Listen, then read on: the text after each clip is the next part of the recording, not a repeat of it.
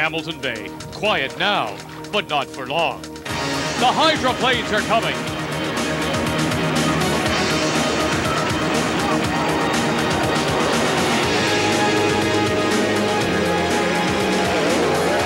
The greatest show on water is the Export A Hydroplane Series on TSN. Today from beautiful Bayfront Park in Hamilton, Ontario, TSN presents the Greater Hamilton Aquafest. Hello again, everyone. Vic Crowder along with Boat Racing Hall of Famer Mark Rothmel. And welcome to Aquafest, a 10-day celebration of Hamilton's waterfront. It truly is a family-oriented party that seems to get bigger every year. Can you make a balloon like Mark? And on the final weekend comes the main event, the hydroplane races presented by Export A and Lakeport Breweries. Mark? Vic, so far this season, we've had 3 winners in 3 different races. Claude Bergeron, Jimmy King, and Guy Verdun, they've all made it to the podium. But the preseason favorite, Jean Thierry, has yet to win. Mechanical problems have put him on the sideline in every final. So he's looking to Hamilton to turn around his season. And he's got some stiff competition. But before we get to the Grand Prix showdown, let's first watch some 2.5-liter racing. All right, Mark, and for those new to our sport, let's explain these 2.5-liter class.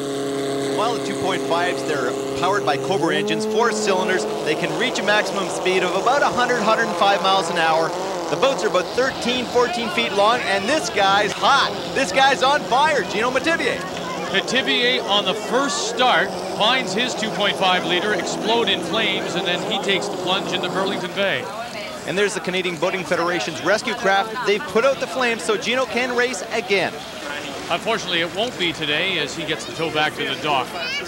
This 2.5-liter race, it is 4 laps around a circuit that is 1.25 miles in distance. So they'll do 5 miles total as the field comes to the starting line, and you have to hit it at 0, and here they come, Mark. And here we go. Tom Uttman has taken off into the early lead. Mike Monahan's on the very inside. He's won the last 2 races. Valleyfield, Bill Marine, they come around the corner. Oh, they're tight.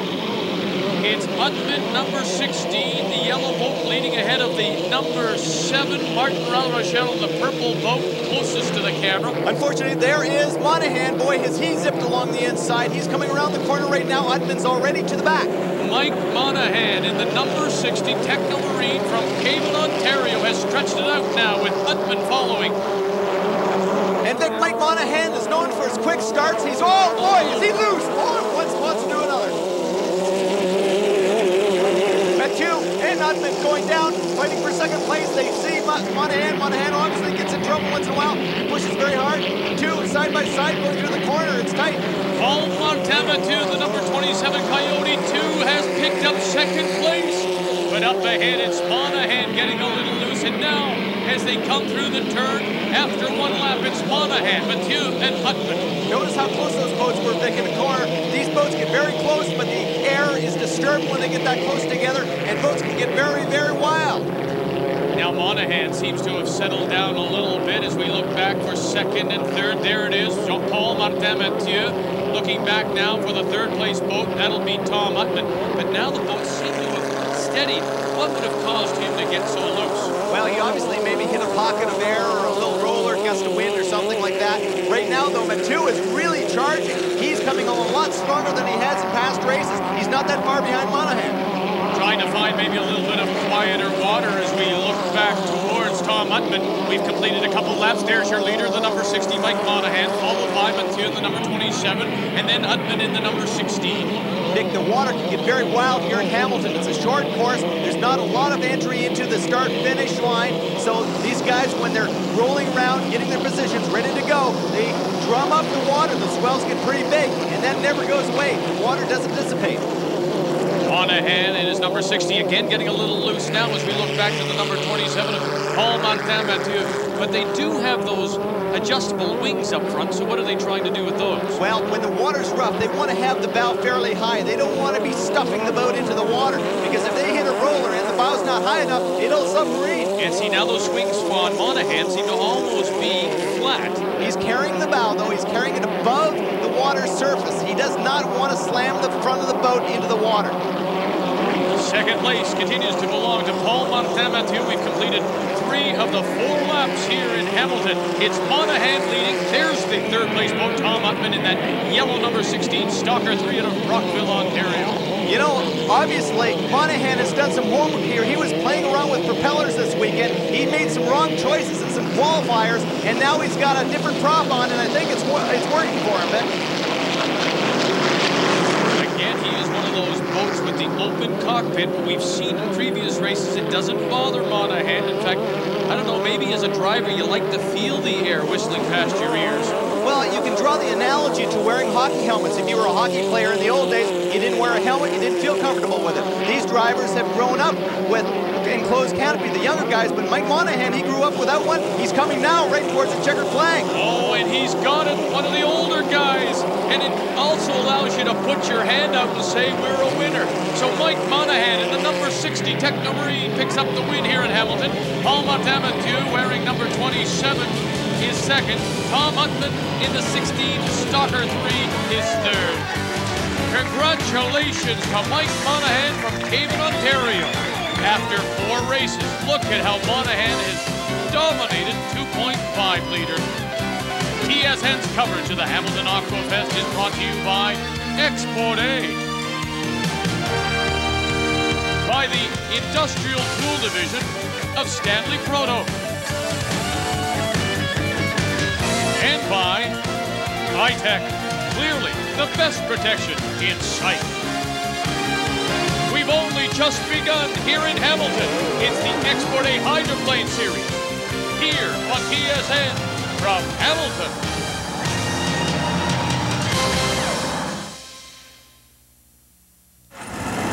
Welcome back to Hamilton Harbor on Burlington Bay. TSN's coverage of the Export A Hydroplane Series. The 5-liter hydroplane's heading out now. Let's take a look at the field, and we'll start with the CE 400. This is the Saint-Vincent. This is Francois Campo from Valleyfield.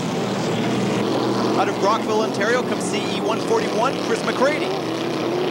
William Bellhauer, last minute from Ogdensburg, New York. And out of Quebec, it's the Toyota boat, driven by Serge Roy. This man's boat is called Phase 1 from Waterloo, New York, Jeff Linkner. Last year's 2.5 champion, Patrick Howard, driving CE5, the iTech boat. From Grand Island, New York, Senseless, Joseph Less. The reigning 5-liter champion, Eric LaBelle, driving Do It. Can he do it? We'll see. Todd Bolter, Smooth Move 7 from Belleville, Ontario. And in CE 104, Auto Parts Plus from Valleyfield, Quebec, Norm Shannon. So there's your field as they now make their way around the final buoy. They'll come to the starting line, 4 laps, 1.25, total of 5 miles, and watch for Haworth and LaBelle. Take a look, that red boat is Patrick Howard driving the iTech boat. In the inside, in the white boat, that's Eric LaBelle, the reigning 5-liter champion. They're going at it head-to-head. Currently in third place is Joseph Less out of Grand Island, New York, in his Senseless boat. But this is the battle we've expected all season long. On the inside, Eric LaBelle. Outside, Patrick Haworth. And remember, LaBelle won the last race in Ville-Marie. Haworth there, he had his problems and he didn't get to race. That's right, Nick. He lost his canard wing in Ville-Marie. It came off the boat and lay on the course. He got disqualified, couldn't race again. So that shut him out of that race. But right now, he wants to win in Hamilton. He has to gain some points here. And coming up and lost in the spray, the second place boat, Eric LaBelle. We've completed 1 here as we ride along now with your leader. This is Patrick Haworth. Take a look at this, Nick. Right now, he's more or less just sliding around through the corner. He's keeping his R's up, his revs up high. He wants to keep the boat floating very loose. He's taking the corner fairly wide, keeping Eric LaBelle to the outside. He doesn't want to let anybody on the inside. Notice he's fairly far away from the pin. He's coming down, going into the straightaway, and once again, he hooks up for the turn.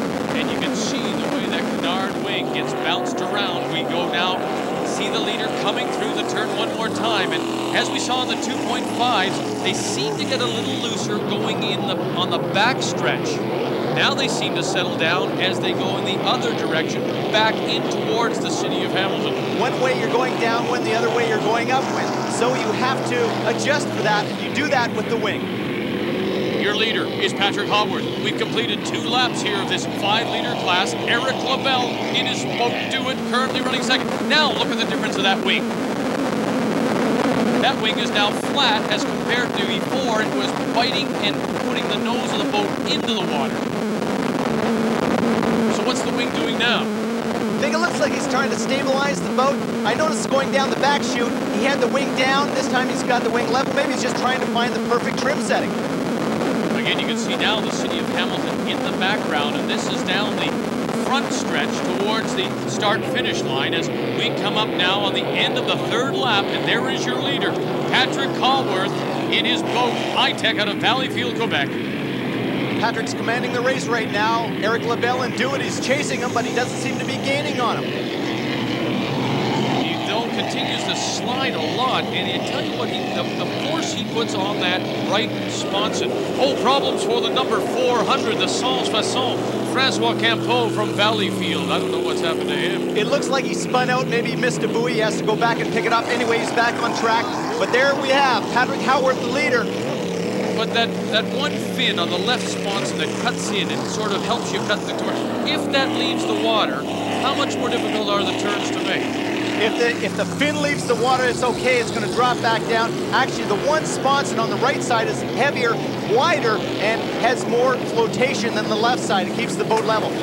Patrick Haworth picks up the win here in Hamilton. Eric LaBelle in Do It just fails to do it, finishing second.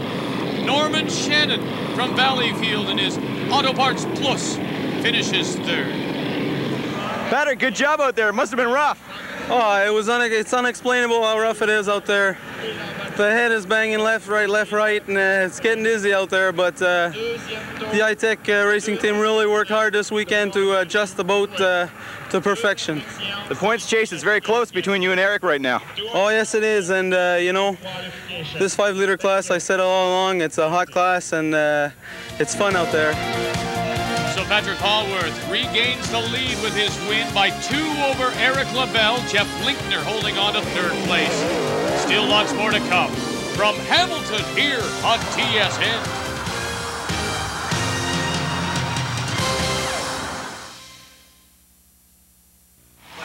Now, how many of you remember these? These are the amphicars, half boat, half car. You drive it up on the shore, and you just drive it on down the 401. I think he needs on the front to get the bow out a little bit. Can-Am time. Number 12, John McCreath from Carrying Place.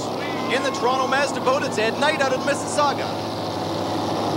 David Kearsbill drives the Outlaw from Ontario, New York. And from Curtis, Ontario, it's Brad Steffen in number 19. Out of Staten Island, the boat is called Already Gone. It's Eric Tolmes. And here's another Eric Hahn out of Webster, New York, driving the Rainmaker, the defending Export A champion. Dominique Cornoyer from Saint-Anne-Sorel, Quebec in Dompsey. And here's Dale Hernandez Jr. from Minnesota, driving Conquistadors Revival.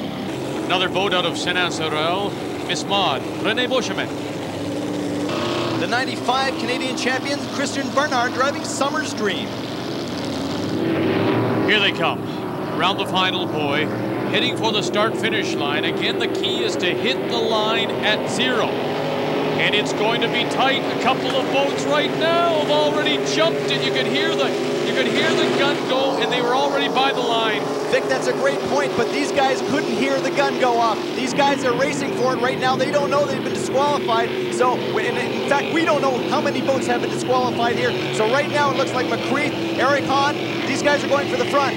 Dominic Cornoyer, Christian Barnard, the 2 expected gun jumpers as Eric Hahn now moves inside of Cornoyer and absolutely leaves him in a rooster tail of water. Eric Hahn has been basically undefeated in the past 2 seasons. This guy is running hot. He has so much horsepower, around 1,000, maybe more, but this guy is fast. He's looking over his shoulder there. Absolutely, looking over his shoulder at everybody he has left behind. Now, the difference between these boats, these are not hydroplanes, these are flat bottoms, and they are really unlimited. As you look back now at the battle, the 690 is Dale Hernandez out of Minnesota. Very colorful out there, you can't miss him. These boats, notice how close they get in the corners? They're like stock cars. They like to bump once in a while. It gets pretty wild. But again, again, the difference in driving one of these as compared to the 2.5 and the 5 liters? Totally different driving style altogether. These guys want to run real look at Hernandez trying the outside of Eric Hahn, but then had to back out of it. Once again, take a look at that rough water. You heard Patrick Howard say how hard it was, how his helmet was bashing around. These guys are very, very loose right now. Now this is Ed Knight, his boat, Nightlight from Mississauga. Let's ride along. Notice that, Vic? That was the RPM skyrocketing. It soars every time the prop releases from the water, so they have to back out of it or they can damage their engine. This down the back straight. Now watch as he goes into turn 3. It's a left-hander, but he sets up the left-hander by turning the boat to the right. Well, it's basically the goal of every racing driver to try and make his vehicle or boat, as this is, get around like it's on rails. Right now he's fighting it a little bit. He's fighting the water. The boat jumps out of the water. The tail slides. The bow hooks in. You want it to go around as straight as possible. Eric Hahn looking over his shoulder, and who he sees, of course, is Hernandez out of Minnesota in Conquistadors Revival. And it's a bit of a revival for Hernandez as he's closing on Eric Hahn. It certainly is. This is definitely Hernandez's best race ever. Eric Hahn going into turn 1, leading by, that much now over Hernandez. Cornway running in 3rd, Bernard running in 4th, and of course, go back to that start. Did both Bernard and Cornway jump? We'll find out. But look at this, Mark. It's as if Hahn has something in reserve. He knows the challenge is there. He puts the pedal down, and then the challenge is over. Eric Hahn now pulling away as he continues his domination of Can-Am. And look at Cornway now getting by Hernandez. It looks like Hernandez has some problems. All in vain, though, Vic. Cornway has been disqualified. It's just been announced. That leaves Hernandez in 2nd place. He's going to be happy today. Absolutely no problem. Now you can look over your shoulder, Eric, and wave goodbye to everybody else. Eric Hahn makes it look so easy. Cornway will finish 2nd, but will he? Because no, he's been disqualified, and you betcha. Do you think Hernandez knows it? Yes, Hernandez will pick up 2nd. Boschman 3rd, as both Cornway and Bernard have been disqualified.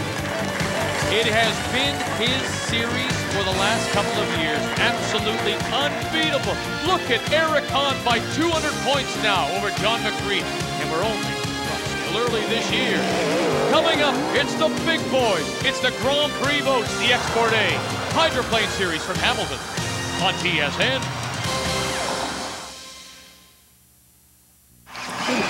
The boat of Jimmy King getting ready for his Grand Prix event. You know, so much happens away from the water for these boats. Here's Mark. In a weekend of hydroplane racing, a Grand Prix boat competes in 3 3-lap qualifiers and a 4-lap final. Now, this may not seem like a whole lot of time on the water, but for the pit crew, it makes for a very busy schedule. The moment a boat finishes its heat, crew members rush to get it back on its trailer. At the pier, lifting straps are carefully attached, and the boat gets craned from the water. Every inch of the boat gets quickly inspected for possible damage. At 160 miles an hour, water pressure has a way of opening seams and hairline stress cracks. Next, all cables, pulleys, turnbuckles, and other steering hardware is checked. Components like these require constant adjustments due to the extreme forces placed upon them in the turns. Strong metals like 15.5 pH stainless steel and 70-75 T6 aluminum are used in manufacturing steering rudders and skid fins. But they sometimes bend if a boat spins or hits an underwater object. If any of these were to break, a driver would likely lose control. Similarly, propellers are carefully examined for any marks, cracks, or damage. A Grand Prix boat has many safety features that, in order to do their job, must be maintained. Entry and exit capsule doors are inspected to ensure a tight fit, and onboard oxygen tanks are replaced. Mirrors vibrate constantly and must be adjusted after every heat. Vibration can also cause every nut and bolt throughout the boat to loosen off, so the crew uses a sharp eye and good tools to ensure everything is fastened down. Tuning temperamental Grand Prix motors is no easy job. Skilled mechanics concentrate on doing their jobs not only right, but fast. There's little time between heats, and there's no telling what problems they will find. All systems require the once-over, and hopefully only minor adjustments need to be made on race day.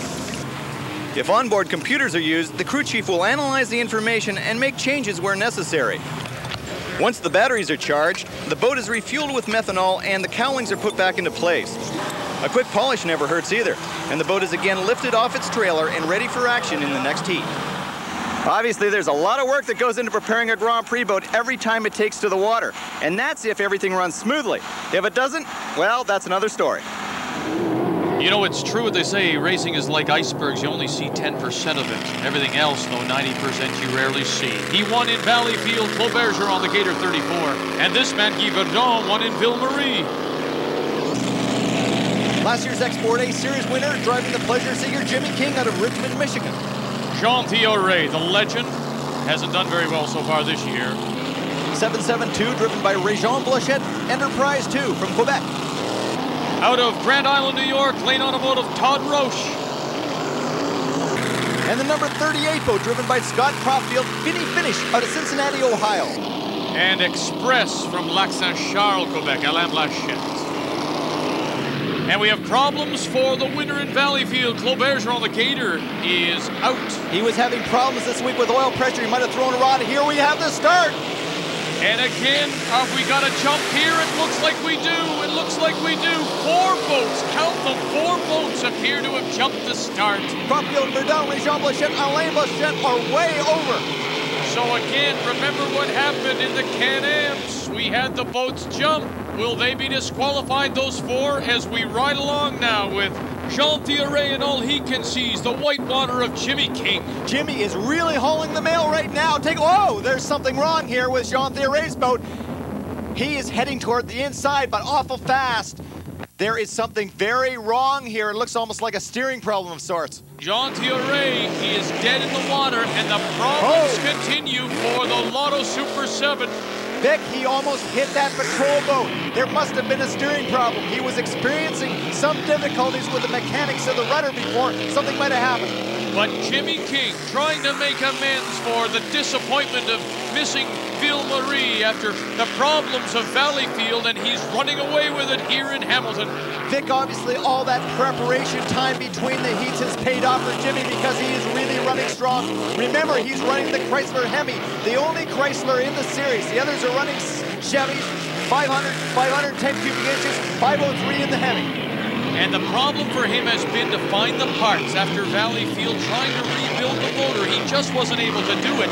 But he obviously has the parts today as we look back the second place boat. That is Guy Verdon from Saint-Timothy, Quebec. And the number 38, that is Scott Caulfield running in third. But again, you have to wonder, those 2 are the 2 of the 4 that jumped. And will they be in those positions when it's all over? Again, they don't know. Unfortunately, radios aren't used in Grand Prix. They have problems with the magnetos, with interference, and they can't seem to make them work right. These guys don't know they're been disqualified. There's Jimmy King. He knows he's legal. I tell you what, though, when you look at all the classes we've seen so far, these are the quietest of the boats on the water. You don't see a lot of flipping and flopping from these guys, do you?